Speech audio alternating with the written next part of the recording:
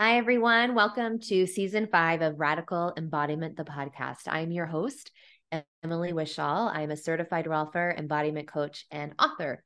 And today I have the pleasure of bringing you Professor Lauri Nemetz. Lauri and I met earlier this year back in June while I was attending as a student her dissection lab with KNM Labs. So she co-led the lab along with Leslie Kaminoff. It was a fresh cadaver dissection lab. If you've been listening to my podcast, you heard me talk about it on here. It was an incredibly profound, transformative experience for me. And I was deeply impressed by Lauri just as a teacher, her ability to just really teach and lead from a genuine state of curiosity. And so I was excited to get to have her on the podcast and get to connect deeper in this way. So Lauri is a adjunct professor at Pace University. In 2020, she received the Pace President's Award honoree for outstanding contribution. She's also a visiting associate professor at the Department of Physical Medicine and Rehabilitation at Rush University Medical Center in the dissections and movement experiences.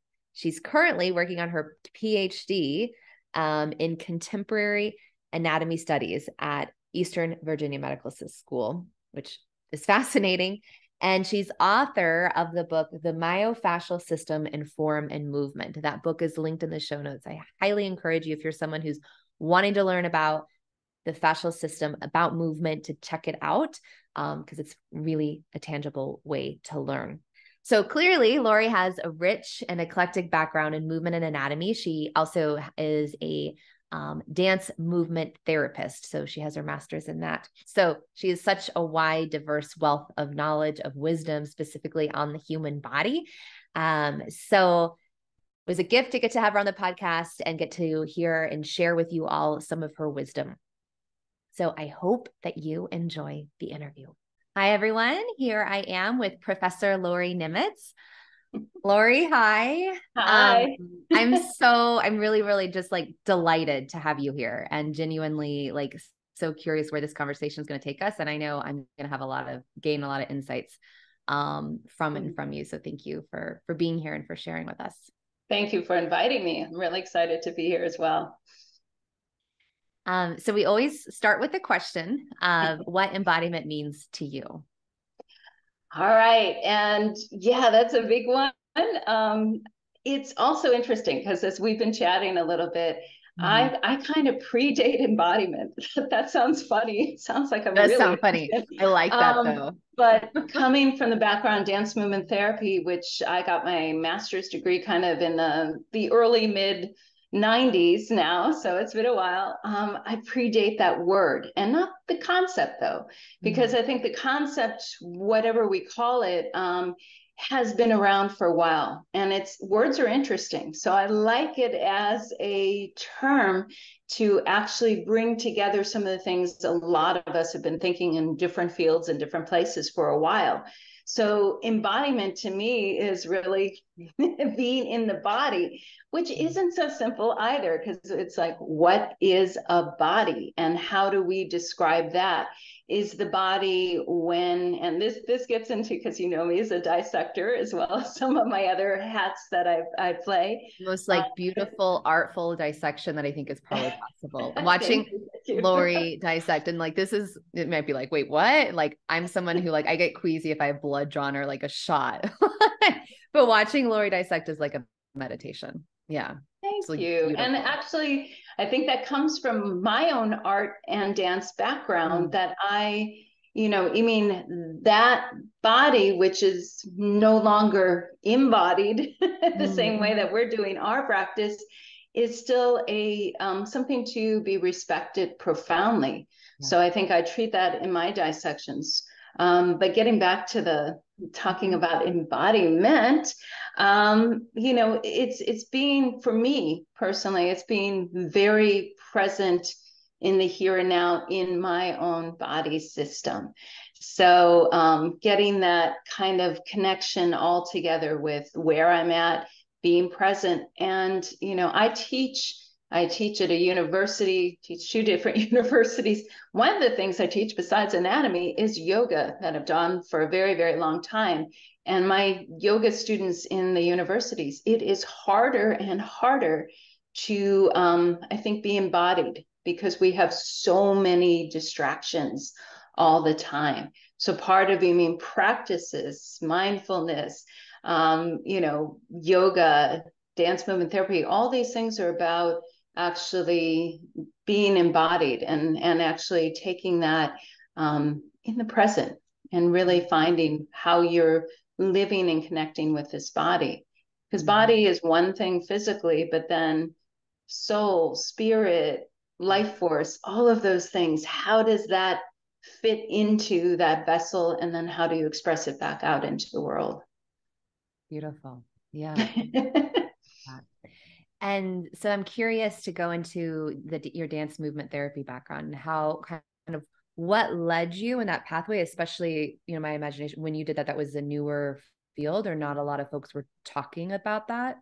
It's interesting, and it still isn't that well known as a field, which is a shame because it's makes so much sense. It was already a couple decades old as a formalized field when I came into it, but still isn't heard about as much as maybe music therapy or arts therapy, all of those things. But it had been around for a little while, and it actually came out of the modern dance movement. So a lot of people may know that, like Martha Graham, big modern dance name, she also studied Jungian psychology. So a lot of like her students and a lot of the people that came out of that modern dance world, not just from Graham, but other places as well, were exploring movement and dance as a means of expression, not just a means of performance, which that was a really big thing. And it was actually one of my aunts who gave me Trudy Shoup's, I think that's the right name of her last name, Will You, Won't You Join the Dance, which was the first dance movement therapy book that I read. It was about a dance movement therapist who worked in Switzerland. And she utilized, mime and all sorts of other things working on a psychiatric unit. And this kind of fascinated me, because I was at that stage. I had worked at the American Dance Festival, but I was highly academic. Like, what do I do? Do I, perform and dance? Do I go into something more academic? Do I, what do I do? And I went on to college first, art history and French. And then from there, at the same time, I was kind of prepping myself for background for dance movement therapy, keeping this kind of in the back of my mind.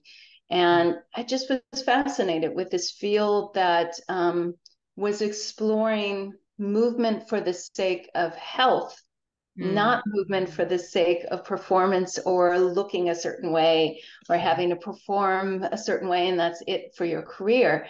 So I became really fascinated with dance movement therapy. And I think also just, I know you're very centered on, how for women, especially how we can kind of put ourselves out in the world. And at that time, we often think of dance as being, oh, well, that's not very progressive. But at the time, modern dance and these dance movement therapists were highly progressive in their fields because they were the ones sometimes working in a world that didn't have a lot of women taking those stances, especially in like psychotherapy. So I kind of resonated with that. I was divided between going to art conservation and into dance movement therapy. When I reached that bridge, I keep exploring new things. I think you know this, but they all keep connecting. And that was kind of what hooked me in, was just like, wow, because I at the time, I liked choreography. I still do some choreography. And I was like, the expressive nature of being able to do that for health, that made a lot of sense to me. And we have the body first. This really makes sense to me. You get art therapy, music therapy, all these things are wonderful, but it's one step removed from embodied. Yeah. So, to me, the dance movement therapy made absolute sense. So I got into that field kind of early on. Yeah. Amazing. And I just love that, like, Even to think, because this early 90s? Is that Early ish? 90s was, yeah, when I graduated college and went into grad school. 94, I think, was when I finished up grad school, my master's degree. Part of Yeah. my perspective, at least of the 90s, is also, at least in like American culture, is like hardcore diet centric, like everything sugar free, everything fat free. Like, I Snack don't well know. cookies. Yeah, like just like cardio, to look, it was at least, those were the years I was growing up too. And so maybe that's part of like why that influences me as so much as like the 90s was like intense diet culture. But I think it's such a beautiful distinction and so important just to like reiterate a name of what you saw and what intrigued you in that field is movement as an act of expression and for health versus performance or aesthetic or to try to look some way. Right. Very Right. different in underlying motivation that I Absolutely. think shifts the like I'm trying to think of expression, but that I think shifts the movement, the inherentness of it.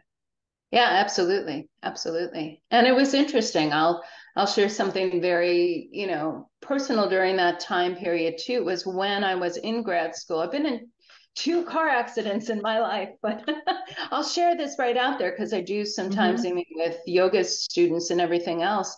Once, and I was on a way to a rehearsal with a dance troupe when we were struck by a car going sideways through a red light. And it took, here I was in a program for dance movement therapy. I was really starting to learn and, get deep into yoga practice. And I got hit hard. The next day, I felt like I had been run over by a train. And I had to learn how to balance again. I had to learn how to do everything again and not take my body for granted. And then, shortly after, and that was down in Baltimore, and shortly after my husband and I moved early on in our marriage up to New York, also struck on my way to work post 9/11, where I was working trauma therapy. But I was struck by somebody who fell asleep at the wheel, and my trunk hit into the front of my car. And again, I was pulled out and put on a gurney and told I might not walk again, which is, again, for somebody who is a mover and a whatever.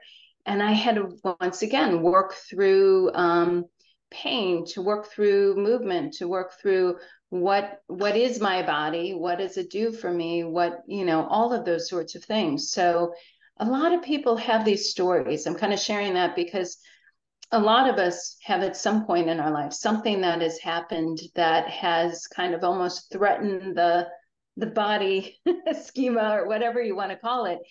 And yet we have to refigure out what that means to be in it, or how to climb back out of it, or how to, change things so that you work with where you're at. So I just kind of throw that out there too for, Yeah, I appreciate you sharing with your that audience. and hearing that. Because Yeah. sometimes we don't.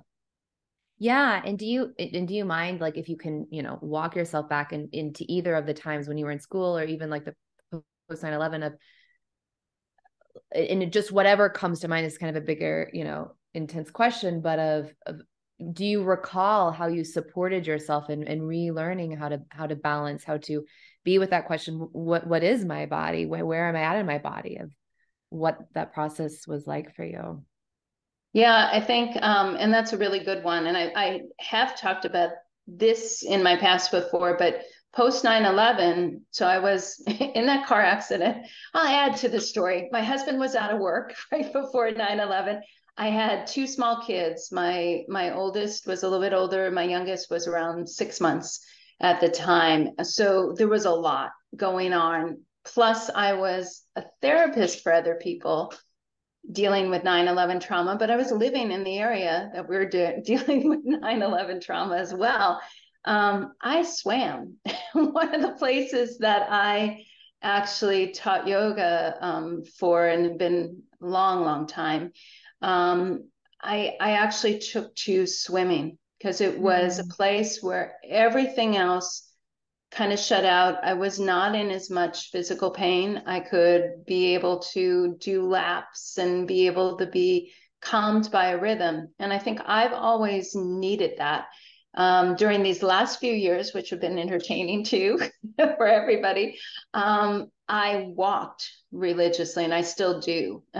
Today is raining and pouring. It's a very rare day that even with the rain, I'm not out on the trail. But these days, walking often is my go-to, 5 miles a day, first thing in the morning, to feel myself and to feel myself very present, embodied. So that's kind of where, and I think too, anybody who, you can speak to this as well, but anybody who works modality of the body kind of needs to practice that for themselves as well. And I get body work. I've sometimes done exchanges, sometimes it's just paid outright for it, whatever has worked in different scenarios, but I know you can't do everything yourself as much as we want to. So that's also been part of it, where you can put that into, but you absolutely have to do that self-care. You can't just talk about it, you have to do it. And, even if it's imperfectly, like I said, and I tell other people too, I live in an area where we don't have trails right on our street, but we have a lot accessible nearby. I always have many pairs of shoes in my car for every type of weather, so that I am not only my regular time I set aside in the morning, but if I'm happen to be by a beautiful trail or have a few minutes, I don't have an excuse for not, getting out there. I have extra jackets for every type of weather. So, it makes it easier to then not have those excuses if you prep yourself for making that like a habit, like brushing your teeth or meditation or any of that. Yeah, I think that's great. I think that like practicality is great of anything that like, if there's something that really helps bring you back into your body, helps bring you into the present moment, helps soften you, which I think nature for me is a huge regulator. It's essential for me to be out every day. But how can we make those barriers of entry just a little lessen, so that when we're in those moments and opportunity, it's like, okay, I can do that. Even if it's for 5-10 minutes, that can be a huge shift in how you feel and perceive yourself and your environment through the rest of your day. It never astounds to amaze me what 5 minutes can do. 5 minutes of breathing. I just set an alarm, and just can shift your state. Yeah, absolutely. So I could ask you so many questions on this, but I really want to dive into your work in dissection and fascia, because that's such a personal interest in me. And I also really have this belief. So I'm curious what you might have to say or think on this, because you're way more the expert. You are the expert in this field. I have this belief that our fascia health really influences our emotional well-being. And so, yeah, so kind of, if you don't mind taking us, you can start there, or, where I'm also curious is, how did you kind of get into this world of dissection, being from dance movement therapy, that, and into this world of fascia? And was fascia, because of the dissection? And yeah, that's a really great question. I actually jumped into kind of this whole world, fascia, anatomy deeper, all of that, right after my master's degree, or maybe kind of during it, because I had required courses in anatomy and kinesiology, and they were with this amazing person, Peter Madden, who has passed away a number of years ago. He was a Laban movement analysis and guy and expert, and also really amazing choreographer, amazing person. But we had a kind of a cursory course in anatomy and kinesiology. And I still kept thinking, as amazing as he was, as amazing as some of the other work that we had done was, I started working almost immediately, some different special needs populations, and nothing matched the books. The postures didn't match, the bodies didn't match. My friends, my own body didn't match the books. So I was like, well, I have a big curiosity, because, you pull out a classic anatomy book and it looks like everything should look like this. And then I was working populations where, shoulder blades didn't hang the same way, or, all of these sorts of things. I'm going, what's going on? And things that shouldn't have been anatomically possible sometimes were in these bodies. So I had a curiosity too. What was it, physically, emotionally, that people were working with to make, maybe another part of their body take over for a missing limb, or for cerebral palsy, or for an emotional state that was really different. So I kind of started diving into looking for that. I started looking kind of more esoteric anatomy books and digging into anatomy of movement, Blandine Calais' book, or some of these other esoteric books. And I did find Tom Meyer's first edition of his book, right kind of when he came out with it. And at the time he was doing a 200-hour course very early on in body, movement and ideas with this. So I kind of took a dive in that way. And a lot of people know I kind of have known Tom for over 20 years. I was anatomy trains faculty for about a decade, both as a dissector and faculty teaching. But it gave me a lot of new ways of thinking about things. So there was this mysterious fascia, which had been talked about in my books, but it was the thoracolumbar fascia. It wasn't looking at connection. Connection made sense to me holistically. It made sense to me to start to think of things relating to each other, because that's what we do in the body. At this point too, I'm looking at many different systems, and there's some of Tom's work that works lovely holding up to theory, and some of it is much more a good idea. I have both of those in there, and I'm respect all of that as his thought process.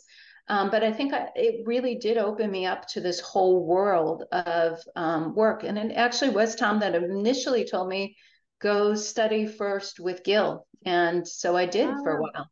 I took a deep dive doing dissection work with him. Then I Gil is Gil Headley. Yeah, Gil Headley. A lot of your He's going to be on the same season podcast. Okay, cool. And he's doing a lot of great work. And but simultaneously, I went to a program at Mount Sinai in New York, very different style of anatomy. And so I started to dive in deeply. And like I said, I assisted to some of the dissections anatomy trains for 10 years, worked on the fascia net plastination project, started to work other little things. Can you speak what that is, the fascia net? Yes. And that was done with, I think most people know about Body Worlds, that does the big plastinets and the displays all around the world. So we paired up with Body Worlds to create the first kind of full body plastinet, which is dissected donor that becomes plastinated, so it can be permanently displayed, but highlighting fascia. So, there's no easy way to do all of this. But we highlighted some of the different ideas in fascia, some of the different thinkers in there in different ways, so that your mind shifts from just looking at, okay, muscle, bone, nervous system. Those are all great. We need to have all these different viewpoints, but also to have one that's more fascially organized, and to think about what that might mean for movement, for connection, for the body. So I was part of that project, both as a team member dissecting. I helped teach some of the workshops, and then I was also at Rush Medical teaching dissection, fascial dissection to some of the medical students.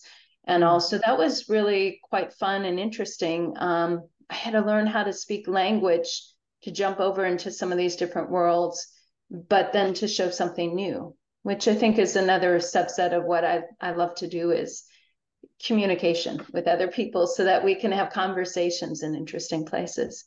So that's kind of got me diving in deeply. I mean, hats off I learned a lot from Todd Garcia, who still works both independently and with Tom in labs. He's got tremendous skill set. Vladimir at the Plastanarium, just amazing amount of scientific knowledge. Carla I've hung out with and now do some things as far as working on different committees together. And she's got an amazing set of knowledge, and we all kind of are finding different ways to do this work. And I love that it can, dissection is not just memorization. It's also sometimes very much artistic choices. And what viewpoint are you choosing to reveal? So that's been something that for me, again, is very important. As you mentioned before, I'd like to do kind of very artistic style dissections. So it's partly respect for that body donor, but it's also what is chosen to be revealed so that we can see different ahas and connection that may give us ideas of what we can take back to our clients, to ourselves, into that. That's a really profound gift that donors give back to us. Their body is not embodied, but they give us ideas of how to embody our own living bodies much more profoundly. I think that's an amazing gift. Such an amazing gift. I'm like tearing up probably because I'm like remembering that lab, and it was I'd been in cadaver labs before. I'd never actually dissected, and I'd never been with fresh cadavers. And it was just such a profound experience that week. And I remember, it ended on a Friday. That Saturday morning, I was in my office with clients and having just this set, like my first client, when she was walking and I was just watching her move, this like completely new sense came over my body and my system. That was because of seeing the donor bodies and getting to be with them to the deepest levels all week, which is so incredible. And for your audience, I'll explain in there too that this was K&M Labs. This is the work I do with Leslie Kaminoff, which Leslie I've known as well. I think we go back about 30 years, maybe 3 decades in the yoga world. And we had been long looking for ways to kind of work together and be able to do stuff. So those labs, when we do them, we have the movement piece, the experiential, the piece, both kind of in both of our styles of yoga practice too, so that not only are we taking the work in lab, but we have at least 3 devoted times to movement practices so that we can already start to see how that kind of fits into our own bodies and how we might take that out into the world. Yeah, just so incredible. And it makes so much sense. Like, I love that you guys have the movement compartment. It feels so like it feels essential. I mean, it's the only way that I know it, but it was, so incredible to take what we just saw and then feel it in our own body. A question I'm curious about for you, because I feel like you have such distinct populations you work with, and I like that, or at least that you teach. And I like how you shared what's important to you is communication and kind of working with these fields to communicate so we can like communicate and have conversations across fields. What would you say if there is a difference, or, what comes up for you first with this question of, when you're teaching medical students versus, when you're experiencing like with K&M Labs, with movement practitioners, where, are there some distinct differences? Are there some overlaps that you like might not expect with those kind of 2 different populations? Yeah, and it's an excellent question. I think it comes down to kind of anyhow, people are people at the bottom line of everything. However, their language is different. So it's very much the same way that if I go to France or if I go to a different country, it helps you can have more conversations open up if you speak the language. You mean part of it. And language is not just the verbal language, it's the nonverbal cues as well. That goes medical, that goes movement people, that goes language, France, culture, those sorts of things. And that sort of piece of things, like I mentioned to you, I did spend a year transferring into a French university, so I can speak to some of the language stuff. Language is not my natural easy thing to come into, but I find it fascinating. And I think that's part of the reason I did it. And it's made me think ever since about how to communicate in different ways with different people, because you know, you kind of know like you've made it in a different culture or language when you can tell a joke in that culture and it comes across, or you know, you have a Sure. Yeah. similar They're not sense of just laughing something. because like you're Yeah. getting it so incorrectly. That's how I am in language. It's usually I'm just smiling because I'm so incorrect. Everyone's laughing. That's okay as well. Um, but yeah, I mean, so when, you know, and I've really thought about this aspect of science communication. In fact, you know, last Fascial Research Congress, I presented with my friend David Lasandek and Rebecca Pratt on science communication, because we're all kind of passionate about, you know, it's great to have all sorts of knowledge, but if you can't express it or can't share it across different groups, what's the point of that knowledge? So I'm kind of always fascinated with that. And I think learning some of the language is a matter of respect, and also knowing what you know and what you don't know. You know, I trust me, I bought the really big, thick, heavy anatomy books, and I've kind of come into anatomy quite sideways, but I've gotten enough to know what I know well, and also to know where I can say I don't know how you guys approach this. I'm interested in learning. This is, you know, where I'm coming from, but have enough of the language points so that we can have a common place to have a conversation from. So I think that's always important. Yeah. Amazing.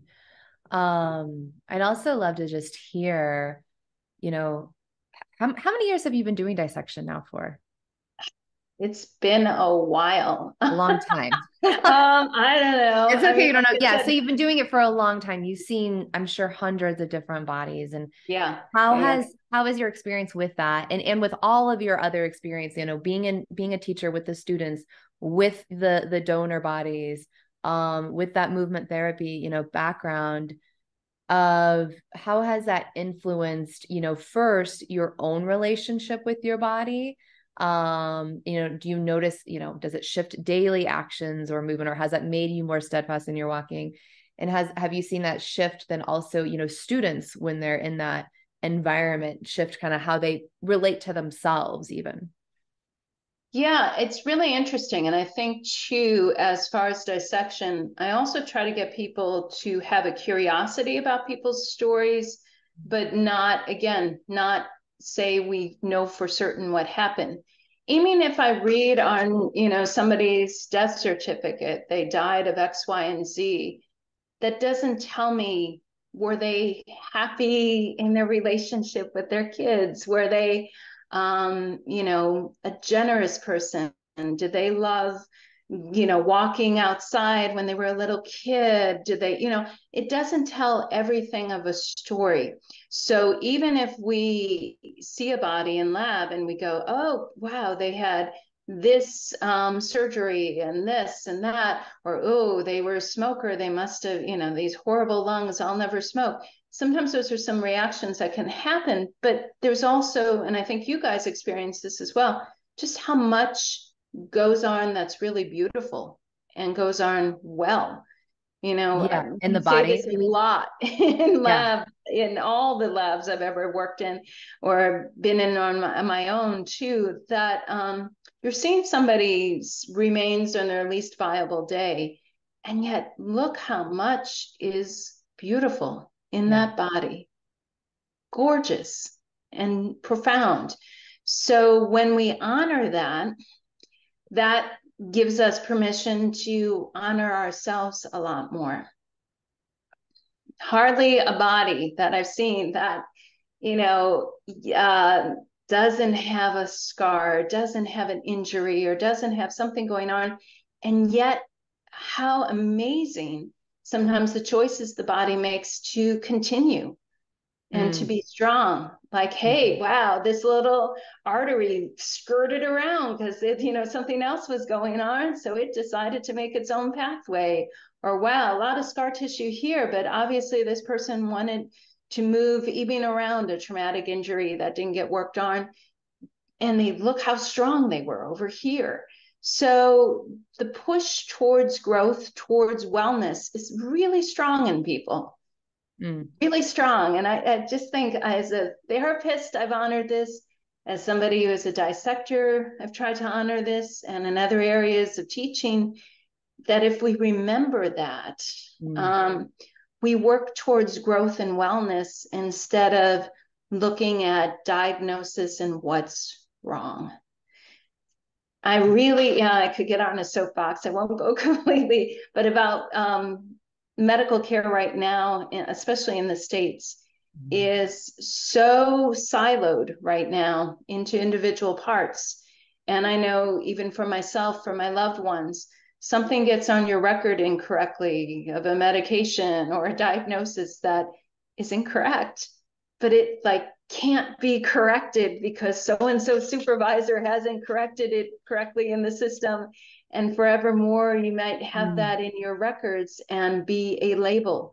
We're not labels, we're people. And I think the more we give ourselves permission to feel that embodied in ourselves, the healthier we'll be. We have to get beyond labels.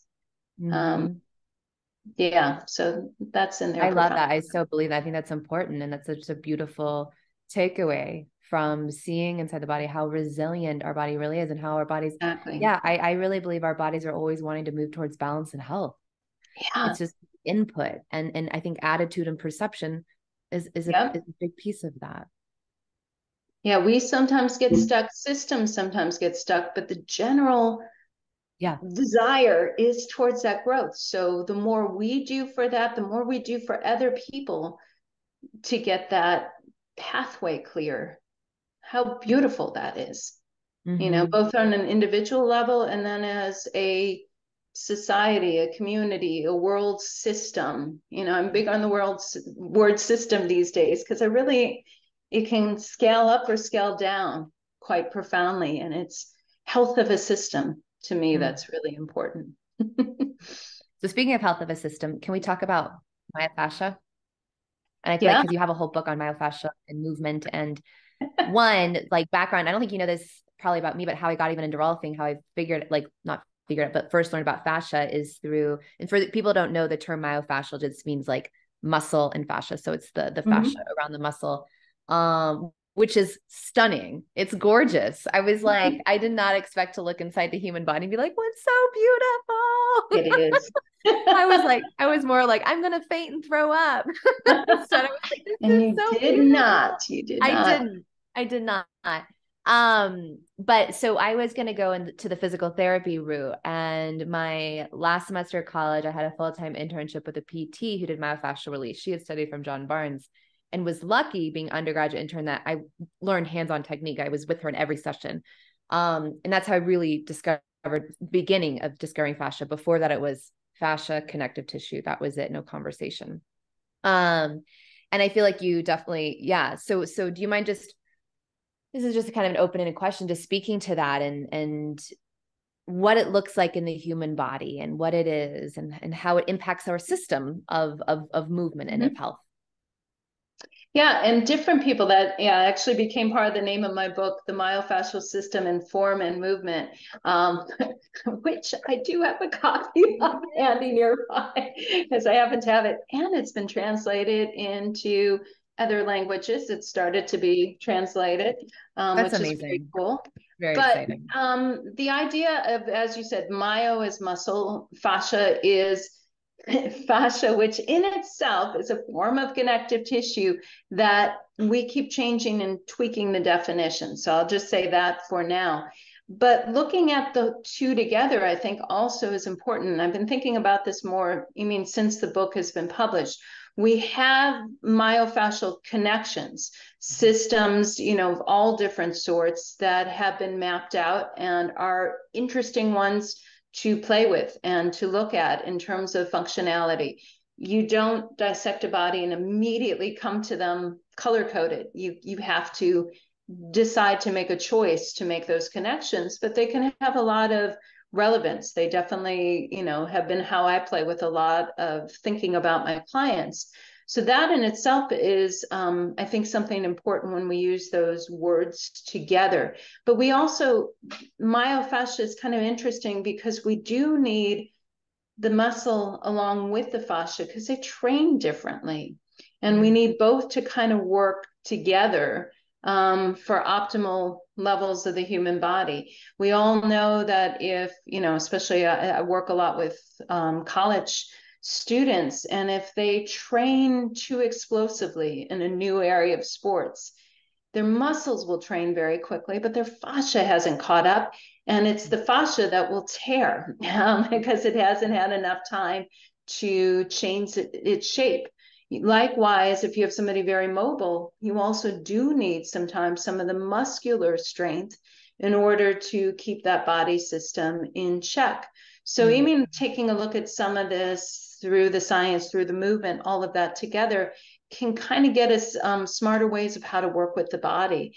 And since you do a lot, especially with women, this has become a big area of study in the science, especially people like Carla Stecco's group and Katerina Fede, Fede, is doing a lot of work on women's hormones and fascia. So as we age, perimenopause, menopausal ages, for example, too, has become a really big thing because women don't just disappear as they get older, but their needs sometimes have to change a little bit with the understanding of what's changing in the fascia. So understanding that there may be more achiness, or that this is even the time to get more into working the body for resiliency, is really important. So I think that that's just the teaser I'll put in there about the myofascial system. Yeah. Yeah. I'll hold off on more questions there, but and so let's kind of segue just so we kind of have your, not full journey, but spectrum, because you're now working on your PhD. And I think in a topic that's really intriguing and fascinating. So do you mind just sharing kind of what you're working on? And Yeah, I just started. This is with Eastern Virginia Medical School, and I'm doing part-time so I can manage all the other crazy things in my life. And it's a late in life PhD, but I don't think there should be any cap on learning or when these things come into play. I'm not looking to turn this into exactly my new career, but I'm looking to have it help and enhance the dissection work that I already do, which is educationally minded. So this is my PhD as a concentration in contemporary human anatomy, which that in itself sold me on this program. I'm like, contemporary human anatomy. And we're looking at different aspects of that, not only writing a high-level PhD dissertation and everything else, but also, learning all the different ways. But again, it's for me to be able to speak the language better with other people in that field, to have a seat at the table in some places where movement folks, where, kind of fascia anatomy folks don't often get those seats. So the more of us who can do that, the more conversations hopefully are sparking. And I'm taking a look at, particularly right now, my final dissertation may change, but on basically art history dissection, visual literacy, all of those things combined together in how we train and educate, in medical school and everything else.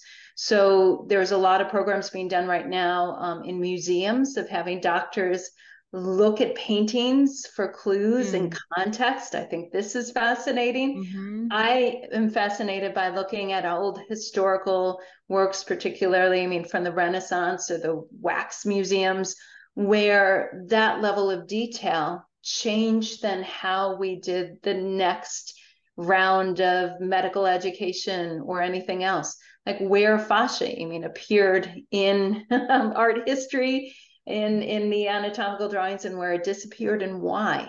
Yeah. So I'm kind of looking at all of those things because perception matters. What we see changes, as you well know, from Dissection Lab, changes what we do, how we work, how we interact with people. So that's part of the work I'm doing in my thesis. I love that. You know, part of when I first had the desire of asking you to be on this podcast, I was like, maybe I'll just have Lauri talk about the history of anatomy and art history of We that. could do that too sometime. Because I remember being in lab and there was one morning, I think we were, it was just conversational. We had not quite started officially and you were just naming off all, and I was like, whoa, I was like, I'm so fascinated by that. And even what you just named of, when there was fascia on images and then when that was taken out and when it was brought back, and it's always very curious, the why behind that. And it does shift just what we see, how we orient, like you say, in dissections, how you're dissecting is also going to shift what the end result, what you're seeing, how you're viewing, how you're perceiving. Absolutely. Yeah, for sure. So what would you, to kind of wrap us up, share for somebody who wants to, live a more embodied life, who wants to, be able to be more in their body on a daily basis?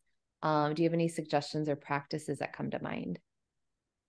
Definitely prioritize yourself at some point, because we really can't reach out there and help everybody else if we're not coming from a place that feels okay ourselves. So like I said, it's almost without fail, I would say 350 something days out of the year, out of the three, I am on that trail every single morning.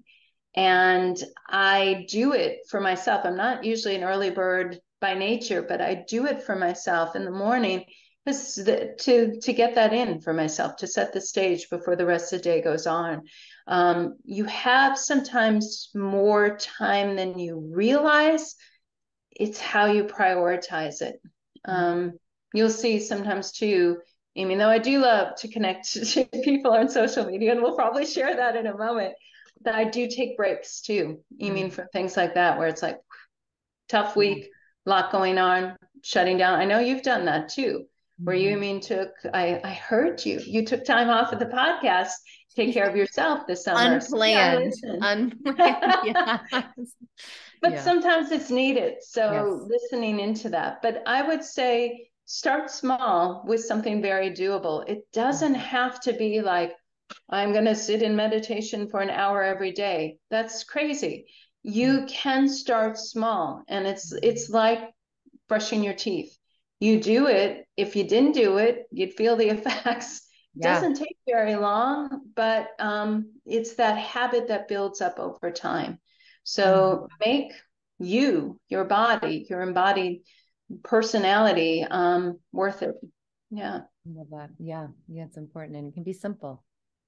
Yeah, absolutely. You don't have to be sitting stagnant for an hour, right? That just doesn't really appeal to me. I'm like sitting on a bouncy ball as we're talking. I know. I'm actually sitting on a little foam cushion too, so I can go around for both the same. So Lauri, where can folks find out more about you? And then I would love for you to also just say the title of your book, so people can find that, which I would recommend anyone, especially like it's so accessible. You don't need to be a practitioner or know about fascia in the field. It's really, Lauri's book is really like it's tangible, practical, and it's accessible.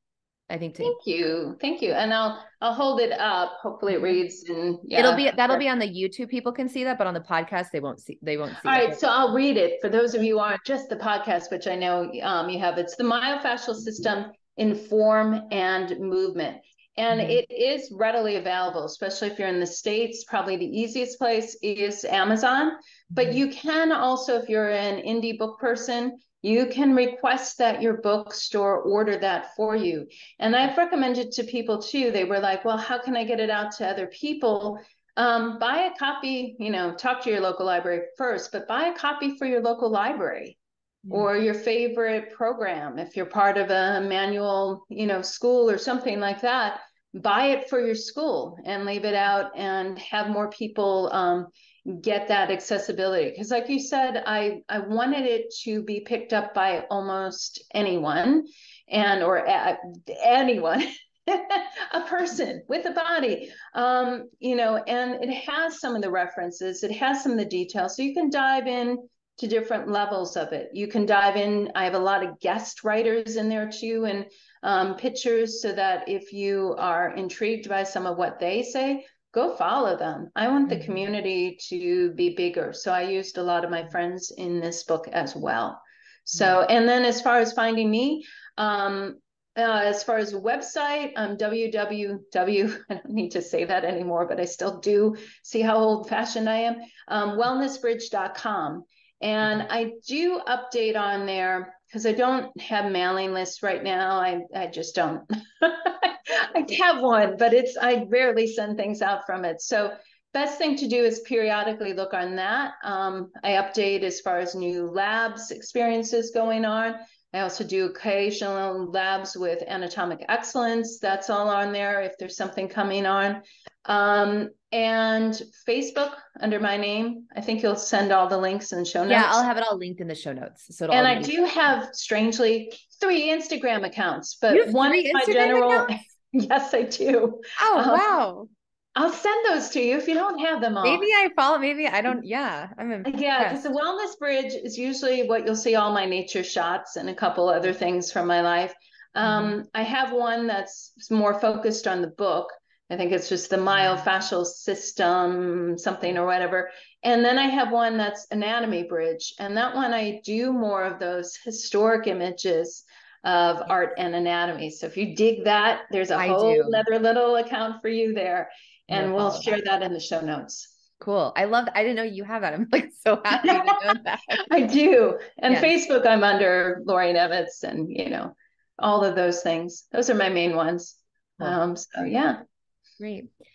Well, Lauri, thank you so much for being here, for your time, for taking the time out. We're recording this early on a Monday morning, and I'm just so grateful. I'm just so inspired by you, especially your continual learning journey. And you have just a genuine sense of, I mean, you're just a kind, humble human, but you have so much, to me, intelligence and expertise in this field. And thank you. Thank you for being here and sharing with all my listeners. Well, thank you for you and for your podcast. I love what you're doing here, and sharing, yourself, and also connecting people as well. I think it's so important. So thank you so much. And thanks to all your listeners. Right. Okay, awesome. Thanks everyone for tuning in, and take care.